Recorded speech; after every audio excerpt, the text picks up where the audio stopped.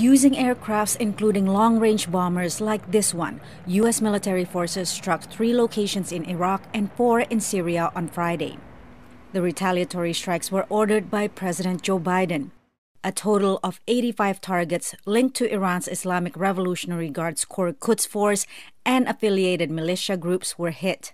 These strikes will not be the last, said Lieutenant General Douglas Sims, Director for Operations of the Joint Staff, in a phone briefing Friday.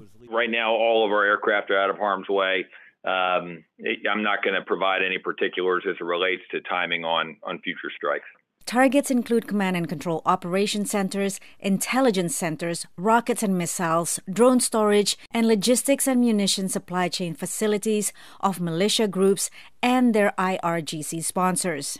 Less than 3 hours before the strike, Biden and First Lady Jill Biden attended the dignified transfer of 3 U.S. Army reservists. They were killed Sunday in a drone attack on a U.S. base in Jordan that the U.S. attributes to the Islamic resistance in Iraq, an umbrella group backed by Iran.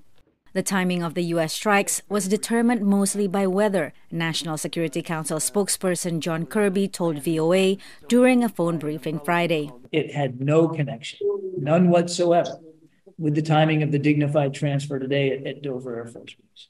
The dignified transfer at Dover Air Force Base, Delaware, was attended by the grieving families, military officials, including Secretary of Defense Lloyd Austin, and lawmakers from the state of Georgia, where all 3 slain soldiers were from: Sergeant William Jerome Rivers, Sergeant Kennedy Layden Sanders, and Sergeant Breonna Alexandria Moffett. Biden spoke to their families earlier this week. I wish I didn't have to make this call. I know, everybody, I know there's nothing